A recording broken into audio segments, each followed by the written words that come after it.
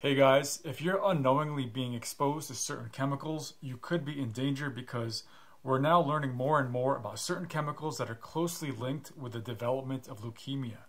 Leukemia is a type of cancer that affects the blood and bone marrow, the spongy tissue inside bones where blood cells are made. Leukemia it affects both children and adults, and while the exact causes of the disease are not fully understood, there are several risk factors that are associated with its development. Certainly, genetics plays a part, and some types of leukemia are caused by specific genetic mutations that can be inherited from a parent or acquired over the course of a person's lifetime.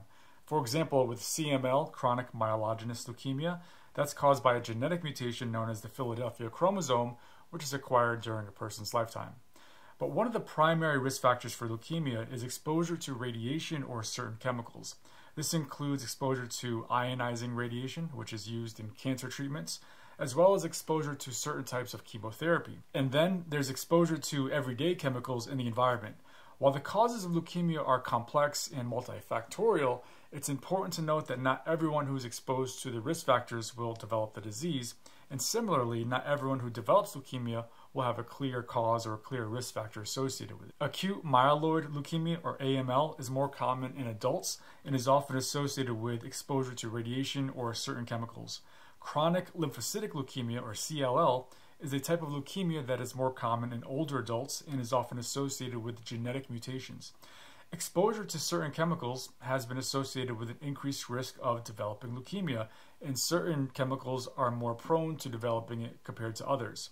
One of the biggest culprits is benzene, which is a colorless, flammable liquid that is commonly used in the production of plastics, synthetic fibers, and other industrial products.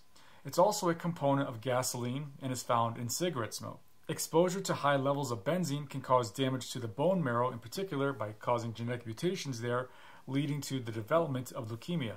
The risk of leukemia increases with both the duration and the level of exposure to benzene.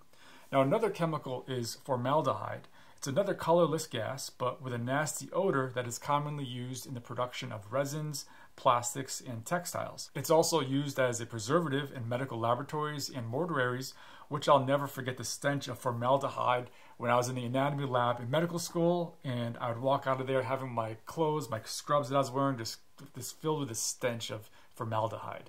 But anyway, exposure to high levels of formaldehyde has been associated with an increased risk of leukemia, particularly myeloid leukemia. Then we have pesticides, which includes insecticides and herbicides, with a particularly high risk for people who work in agriculture or who live in areas with high levels of pesticide use. Then there are organic solvents such as benzene, toluene, and xylene, which are commonly used in the production of paints, adhesives, and other industrial products. Now, researchers are also investigating other potential causes such as electromagnetic fields, which are a type of radiation that's emitted by electronic devices such as cell phones, computers, and power lines. Now, while the evidence is not yet clear, some studies have suggested that exposure to these EMFs may be associated with an increased risk of leukemia, particularly in children. Obesity, lack of physical activity, and eating too much processed food has also been associated with cancer, including leukemia. Now, the exact mechanisms behind this association are still not fully understood, but it is widely believed that these lead to insulin resistance and chronic inflammation, which results in oxidative stress inside the cells, and that likely leads to genetic mutations, meaning cancer initiation, and then cancer promotion, which is where the cancer cells actually proliferate. Now, the best way to prevent cancer in general, and this likely applies to leukemia, is avoiding toxic chemicals and making sure that you eat healthy foods and get plenty of exercise. And there's also evidence that intermittent fasting is associated with a decreased cancer risk.